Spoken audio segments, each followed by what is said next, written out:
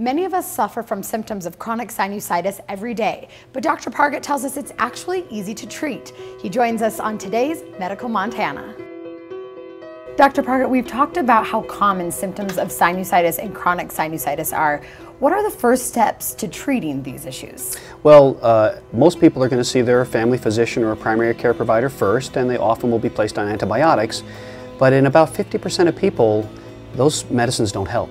At that time, often they will be referred to a specialist, and that's where I come in. So when someone comes to my office, they'll meet my staff. We may ask them to take a sinus assessment survey to see what their symptoms are, and then we listen. I'd like to sit down with people and hear them tell me about their sinus problems. How long have they had them? What kind of experience have they had? Things like being tired and not feeling well, not wanting to participate in daily activities, those are all things that are very common and can be very distressing to people. So after I've taken the time to listen to what they have to say, then typically I'm going to do an examination. And that involves looking in their nose and in their ears and their throat, a complete examination of the head and neck, and then we'll talk about treatment options. Oftentimes for people, they need to be on medication for an extended period of time, much more than a family doctor might use, so I will put them on long-term medication. And then we often will get an x-ray of their sinuses to find out why this has been going on for so long. Then once we see what's going on the x-ray, some of these people, if they're one of the 50% that don't respond, they may be a candidate for a sinus procedure.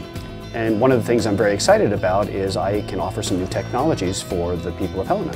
And that's a minimally invasive surgery, correct? Right. I'm actually the first ear, nose, and throat doctor in the state to be certified to do this procedure in the office, and I've been doing it for several years.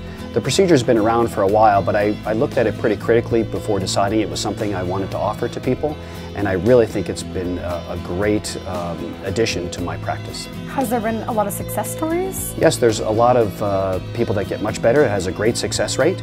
And the nice thing is people can have a procedure done in the office under local anesthesia and can resume normal activities within a day or two.